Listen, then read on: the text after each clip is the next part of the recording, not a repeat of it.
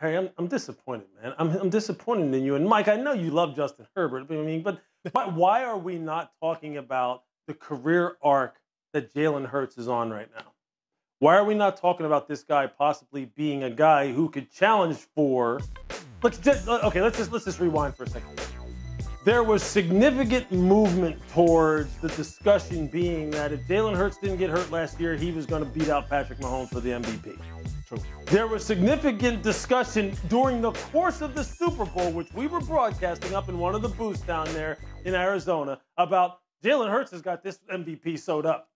Philly's going to win this game. Jalen Hurts is going to be an MVP, and it's just going to all hell's going to break loose as far as what can this young man potentially be, considering where he has started and where he has come to now. So let's just think about it next year. No, look, I understand now that Shane Steichen is in Indianapolis, his old offensive coordinator, and now Brian Johnson is his new offensive coordinator, who was his quarterback coach in Philly, is now calling plays.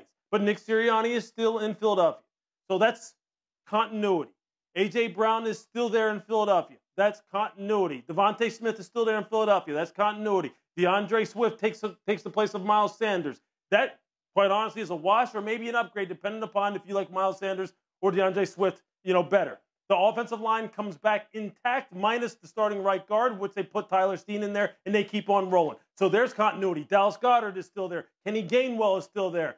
So they have nothing but continuity around Jalen Hurts. And Jalen Hurts right now, if you know how he is wired and you listen to this young man talk, has said, look, now, next time we need to get back to this game and win this game. We have unfinished business. You think all of a sudden, to use Harry's phrase, you think all of a sudden Jalen Hurts is going to fall off a cliff? You think he's not going to continue to get better? You think this football team's not going to continue to get better? Nobody loves Patrick Mahomes more than me. We all know this. Joe Burrow is the man. We all know that. But Jalen Hurts is coming. This guy, I would bet he goes over $4,000 this year as far as throwing the football. I would bet his completion percentage is pushing 70. He'll be over 100 in QB rating. The touchdown to interception ratio will be similar to what it was last year because he is someone who is conscious of not turning over the football, and they have a hell of a strong running game that he can lean on anyway. So I think he's just going to take his game to another level, and we will have to talk about him in terms of being a top 2, top 3 quarterback because that's just where he's trending.